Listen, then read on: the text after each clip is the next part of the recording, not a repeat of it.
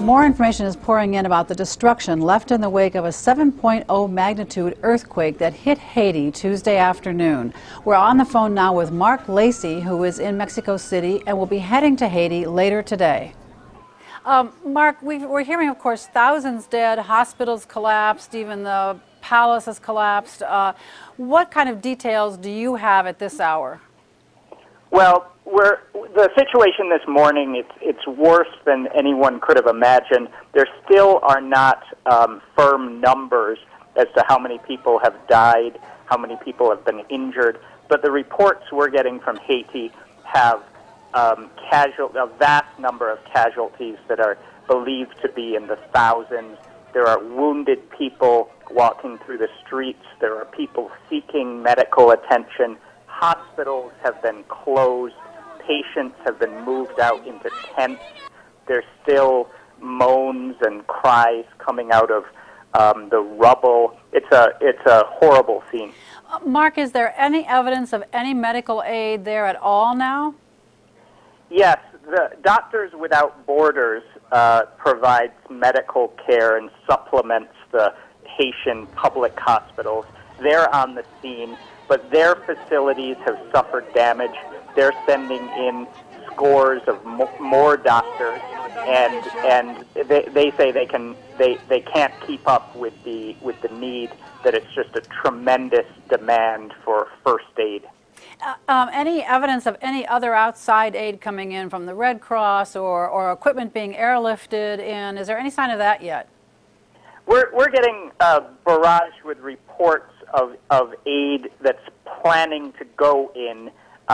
The airport in Port-au-Prince suffered damage. The control tower did. It's still believed to be open, but I don't know yet whether aid is landing yet in Port-au-Prince, but it's certainly on its way. The Coast Guard is sending cutters to the area. Now, I know there have been many aftershocks, some of them quite large, following this quake. Are you hearing more about increasing damage, or does it seem like what's happened now has happened? Basically, what we're hearing is that the major damage has been done. What we don't know at this point is how far this damage extends outside of the overcrowded capital. Most of the population of Haiti lives outside of Port-au-Prince. These were strong quakes and aftershocks, and it's believed that the damage will extend into villages and towns far from Port-au-Prince and possibly throughout the country. So that's what we don't know. We have no idea at this point. The country is closed off. Roads are cut off. Bridges are believed to be down.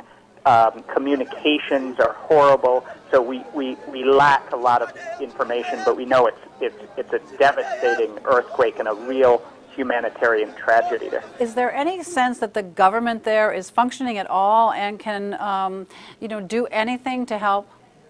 We've actually heard from the president. He spoke to the Miami Herald this morning, and he called the damage unimaginable.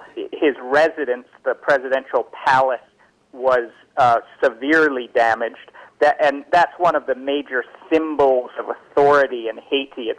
The presidency is one of the institutions that works to some degree in the country. But the parliament was damaged. All sorts of government ministries were damaged.